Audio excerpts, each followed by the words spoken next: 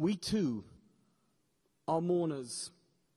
Together we all mourn, and that is a great comfort to them, and it is a great comfort to us. Families Frankel, Shar, Yifrach, we mourn with you. We mourn for Naphtali. We mourn for Gilad. We mourn for Eyal. And we mourn for Zion and Jerusalem.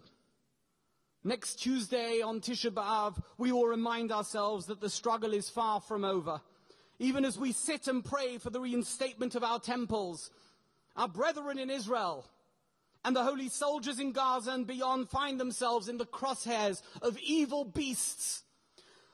Beasts who would delight not just in the death of every Jew and in the destruction of Israel, but also in the death of the dream and the message of Zion and Jerusalem. Friends, I don't want to end on such a sour note, so please let me add one more thing. Our greatest monarch, the extraordinary King David HaMelech, wrote as follows in Tehillim. It's in chapter 30, towards the end, and we say it every morning in our tefillah in Shacharit. Hafachta mispedi l'macholi, pitachta saki v'ta'azreni simcha. You turned my mourning into dancing. You removed my sackcloth and clothed me with joy. My friends, even as we mourn Naphtali, Gilad, and Eyal, we must acknowledge the extraordinary unity that has resulted from them having been taken from us. This unity has continued these past weeks, and long may it continue.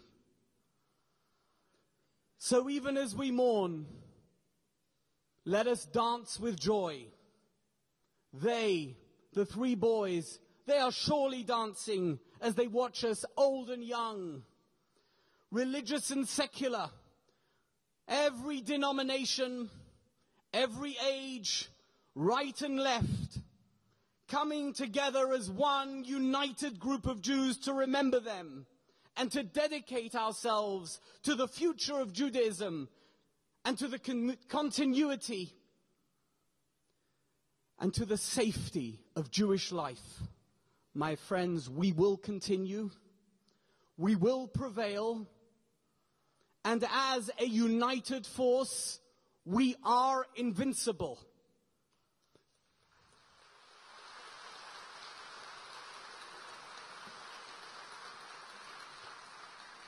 My friends, may their memory be a blessing, and may God bless us and all of Israel. Amen.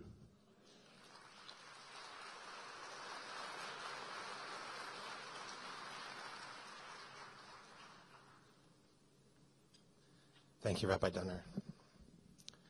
About 4 weeks ago, just after the burial took place in Israel, we saw something in Los Angeles that I must tell you in my 30-plus years here I've never seen. Some 1,500 people came to Beth Jacob to express feelings of a soul. Rabbi Top, spiritual leader of Beth Jacob, is with us today to share a parach of Tehillim, a psalm, which is part of what we do on a time of Shloshim. At this time, I'd like to welcome the senior rabbi of Beth Jacob, Rabbi Kalman Top.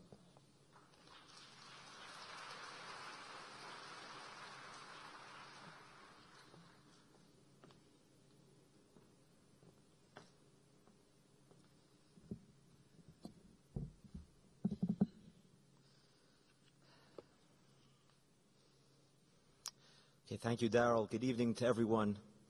I'm going to first recite the entire psalm in Hebrew, and then I will follow it by saying it in English. We're saying Psalm 121. I believe the sheets and a copy of the perek of the chapter was given out to those who were when you were entering.